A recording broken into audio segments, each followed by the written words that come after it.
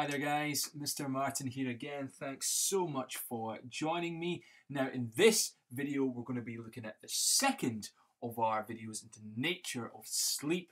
In this one we'll be looking at factors which affect sleep. So basically all the different things you can do to either give yourselves a decent night's sleep or ultimately that make you less likely to have a decent night's kip. So let's get straight in. First guy we're going to look at on the right hand side here is a guy called Peter Tripp. Now in the 1950s Peter Tripp was a radio DJ, and for a charity event that he called a Wake-a-thon, he decided to stay awake, or rather to see if he could stay awake, for 200 hours. That is an incredible amount of time. It's almost 10 days straight. It's absolutely about 8 days straight or so. Absolutely incredible.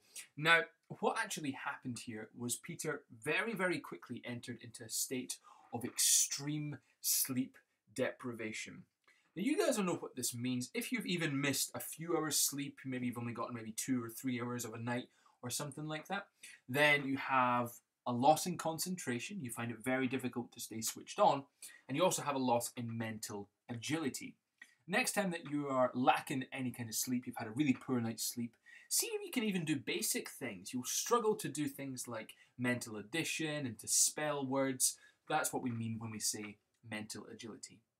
But that's just a couple of hours sleep that you're missing. What would happen if it was 200 hours that you were missing here? Well, Peter Tripp, what happened, went through a series of stages of delirium. This is basically the first stage of psychosis. He started hallucinating, he started speaking to himself, he started twitching, he began to see people as if they were wearing furry women's suits, which is very strange. He started drooling, he couldn't stop that. Every time he opened a drawer, he thought that his hands were on fire, and ultimately, he believed that he was an alien living inside his own skin. Now, these are severe mental conditions. Obviously, this is absolutely a massive psychological trauma that he's going through. And ultimately, he went to sleep at the end. He slept for a couple of days straight and then was fine. So sleep deprivation can be really, really severe, but it seems to be quite temporary.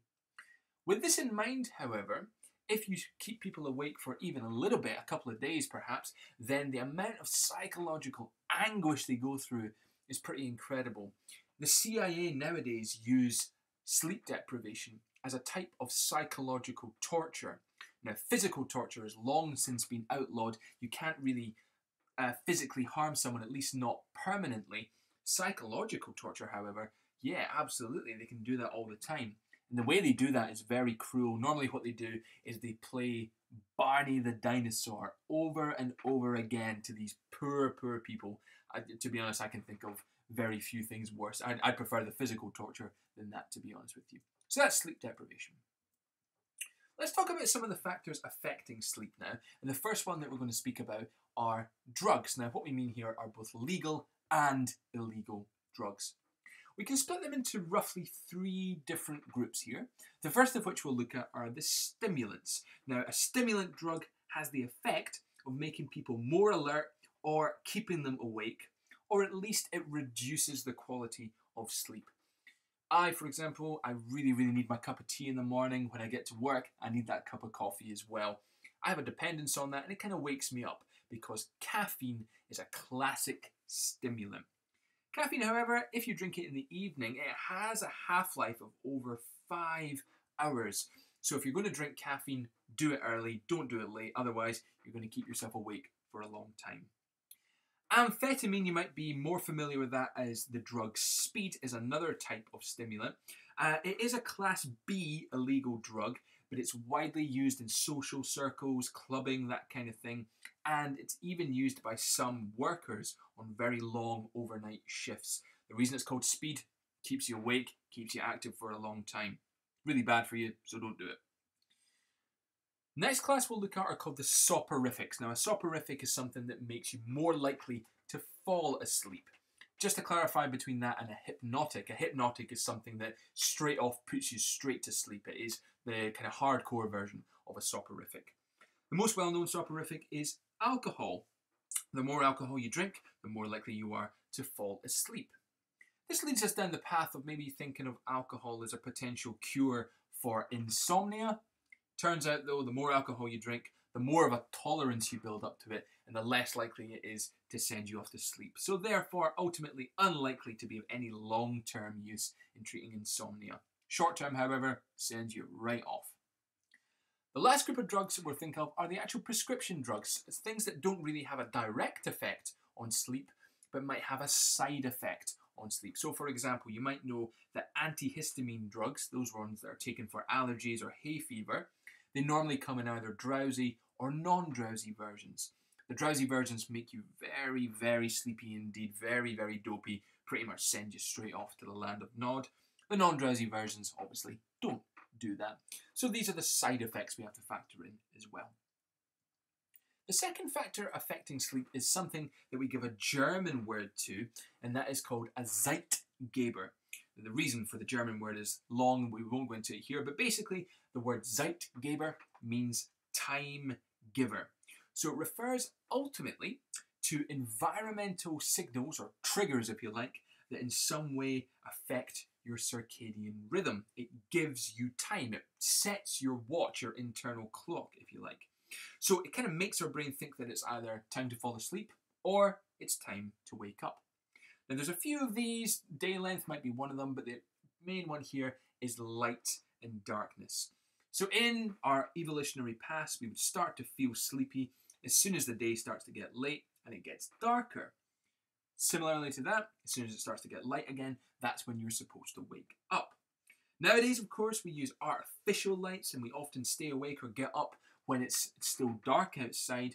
So electric light has now become our main zeitgeber. Now, this leads to some pretty concerning research. The more blue light you subject yourself to, blue light is very high intensity light. It comes off iPad screens and phone screens and that kind of thing.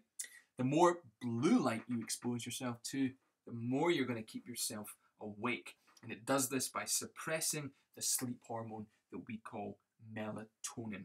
Very, very grim. You don't want to be using your iPad too late at night, at least if you want to have a decent night's sleep. The last one that we'll look at here is kind of coming into it's noise and anxiety. Now, noise is pretty straightforward here. Most people prefer silence or close to silence to fall asleep. I myself, very light sleeper, can't sleep if there's any noise at all.